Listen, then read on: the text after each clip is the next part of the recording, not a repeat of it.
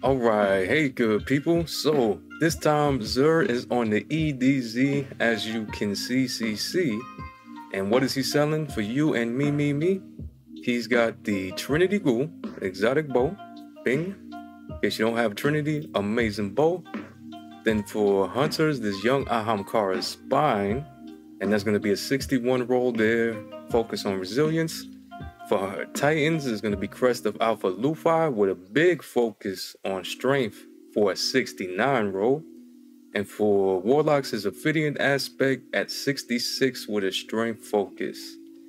Alright, moving into random rolls of weapons. Tears of Contrition with extended barrel, small bore, accurized rounds, flared magwell, triple tap, explosive payload, extrovert trait, and a handler masterwork.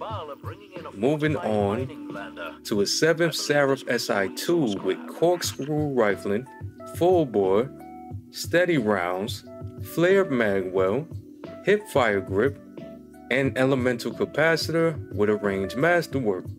Next is Extraordinary Rendition, chamber compensator, polygonal rifling, extended mag, steady rounds, firmly planted, and one for all with a stability masterwork.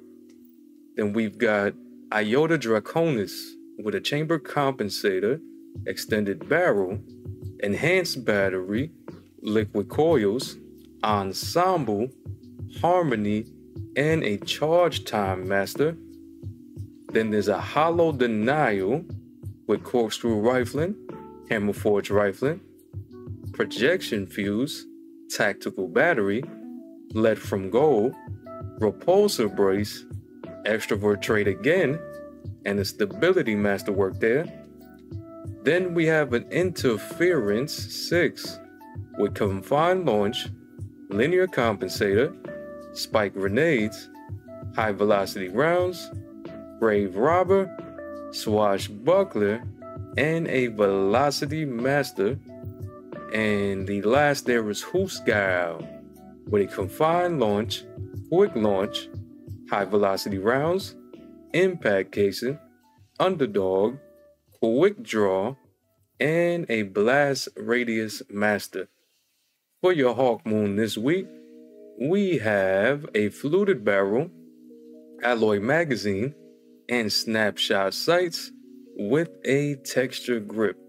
This is going to be a good PvP roll. If you don't have better, you are max on handling on this baby. And for armor in the Warlock world, we got a 66 gauntlets. This is the simulator set, by the way. A 67 chest armor with resilience, focus, the bond, of course. We've got the 64 simulator hood with a resilience, focus, and we have a 63 leg armor with a discipline focus. All right, and of course, for your Titans out there, we got a 65 gauntlets, resilience focus. We got 66 chest armor, mobility focus. We got the entangle mark, of course.